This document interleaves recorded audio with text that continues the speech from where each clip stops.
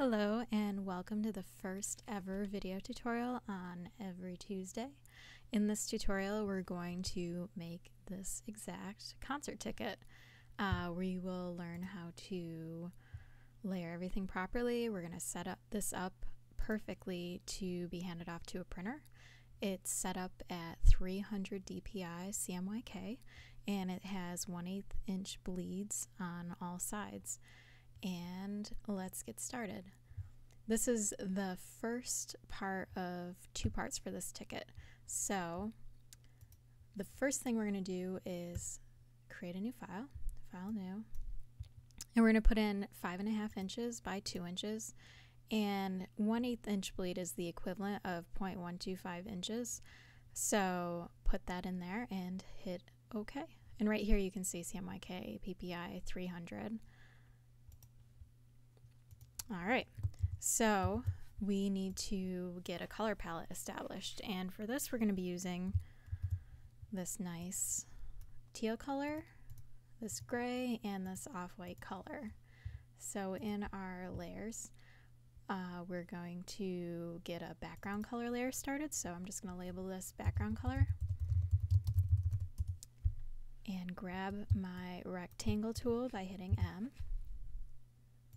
dragging this out, and we're going to color this. I'm going to hit I on my keyboard to grab my eyedropper tool, and I'm going to click on this gray. So now we have our background color. So we're going to lock this layer, clicking right here, and then we're going to create a new layer, clicking this little icon. And as you'll see, we've got these big ribbon type graphics back here. So to get a good layout established for our ticket, we're gonna make those next. So how I do this is I grab my rectangle tool again by hitting M on your keyboard, and I want to make a rectangle that extends beyond the width of the current concert ticket, and it's about I'd say about half as high. So right here looks pretty good, and I'm going to color this my teal color. So the reason why we have it extended beyond the ticket is because we're going to shear it, and whenever you shear something it's going to tilt a little bit, so we just want to make sure that we're always taking care of our bleed section, which a bleed on anything means that when you print it out, when you cut it, if you don't cut it totally straight, you're not going to see like white areas where you didn't cut straight and everyone would know it. So this makes sure that you always have a little bit extra kind of safe area. So that's what a bleed is all about, which is why it's always good to have that on a document that has color that goes right off the page, or graphics for that matter. So in order to get this at the angle that we have here, we're going to use our shear tool, which is located in your toolbox right here. So we're going to double click on this, and we're going to be using a -8 degree shear angle. Make sure you have vertical selected as the axis, and if you click preview you can see that's what we want it to look like. So hit OK, and I'm just going to drag this down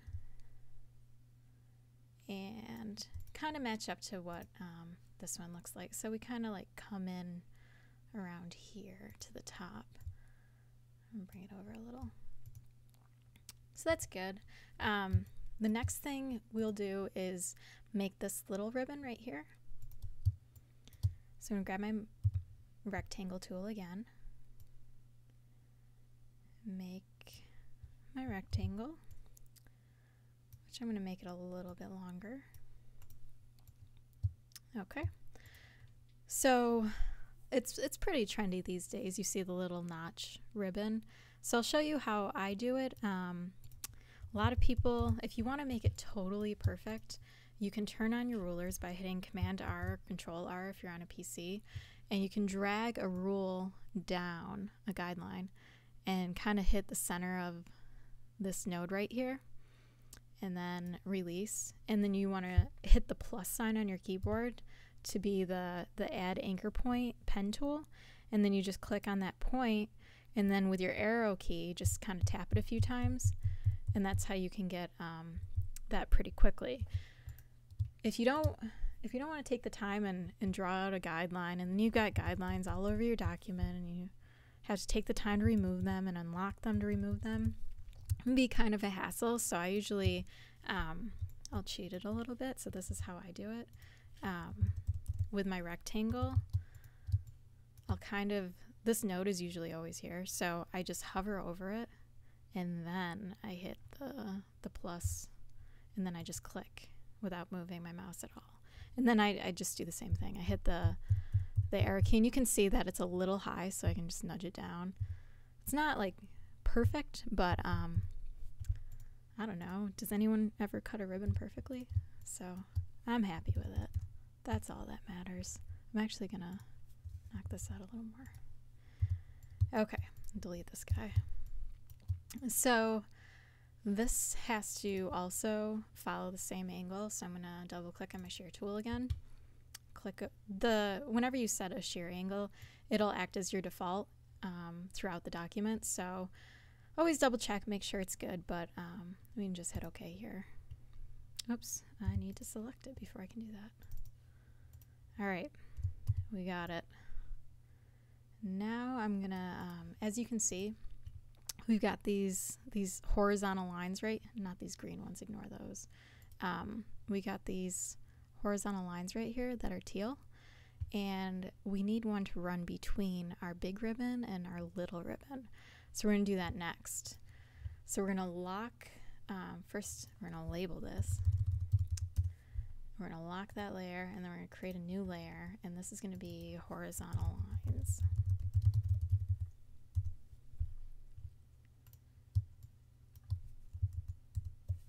And we're gonna grab our line tool, which if you hover over the line tool, you can see it's that backslash key on your keyboard.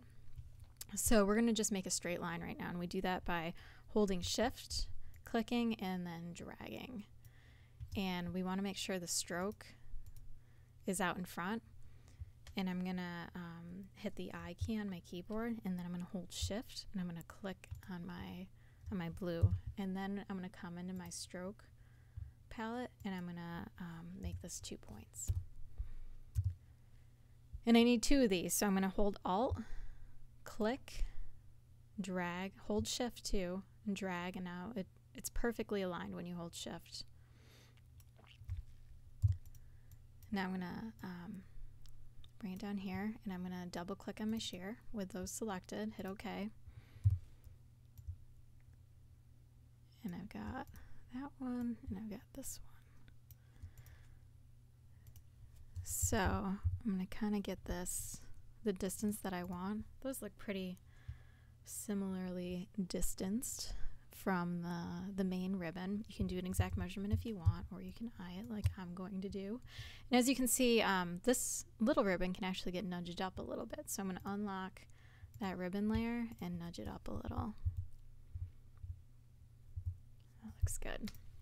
Lock that again. The horizontal lines layer I'm going to drag below my ribbon layer, which I'll explain later. So just drag it below and lock it for now. Now create another new layer. This is gonna cover these horizontal lines right here that are kind of a faux texture on here, which is a nice effect that I like to use from time to time. So in order to make this, we're going to use our blend tool. So we're going to name our layer Angled Lines. We're going to grab our line tool. And whenever you hold Shift and use the line tool, you're going to draw a 45-degree angle, just like this.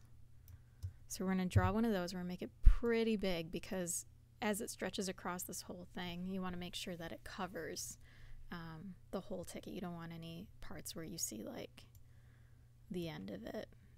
We don't want that. So we're going to take this, we're going to apply this off-white color to it. I'm just grabbing my eyedropper tool, holding Shift and clicking on the off-white. And then I'm going to make a copy of this by holding Alt, Shift, click, oops, Alt, Shift, Alt, drag, hold Shift, and now we got these 2 lines right apart from each other. So these are the 2 lines that we're going to blend together. So we want to double click on our blend tool over here in the toolbox. And right here you'll see you can choose from a bunch of options, and we're going to do specified steps. and we're gonna do, let's do 100. So now we get this little icon, and you have to define what shape is gonna blend with what shape. So we're gonna hover over our first line and click when you see that little X appear, and then hover over the second one and click. So right now we have 2 lines with a blend between them. And I think the lines can be a little thicker, so let's make them 1.5 inches or points thick. And now we want to expand them. So we want all of these separate lines to be separate stroked lines. Right now we only have 2 stroked lines. So we're going to go Object, Expand, hit OK. Now we have all the lines as separate lines with their own stroke. And we want them to be separate shapes now. So we have to go Object, Expand one more time. So this is going to make, we won't have a stroke defined on these anymore. They'll be like rectangles. They'll just be shapes. So hit OK. And now we've got them all together.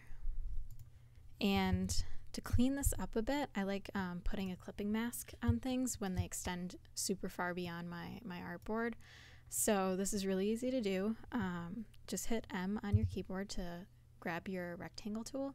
And I'm just going to draw, it doesn't matter what color it is, just around my artboard and include the bleed. And make this rectangle. And then I'm going to also select the lines.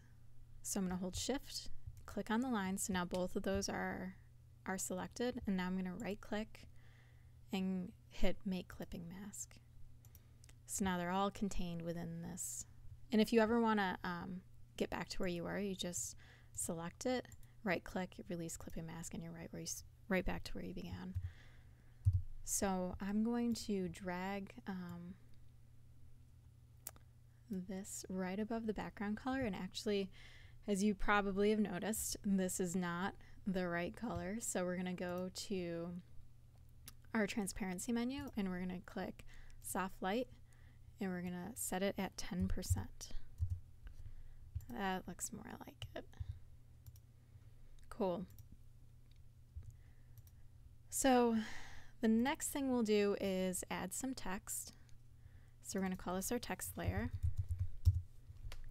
And we're going to use 2 fonts, Lead Gothic and Marketing Script, and I will put both of those links to download those fonts right below the video so you can get those. So we're going to type out all of our text. So I got Ben Howard as one thing. I have Live in Concert. And then I have Opening with.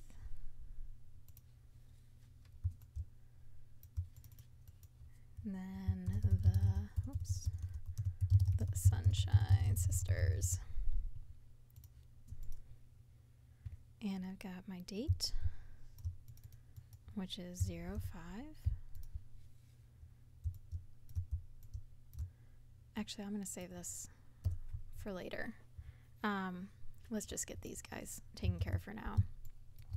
So Ben Howard is going to be, and so is Opening With. These are going to be set in the League Gothic. Cool. And Live in Concert and the Sunshine Sisters are going to be set in Marketing Script.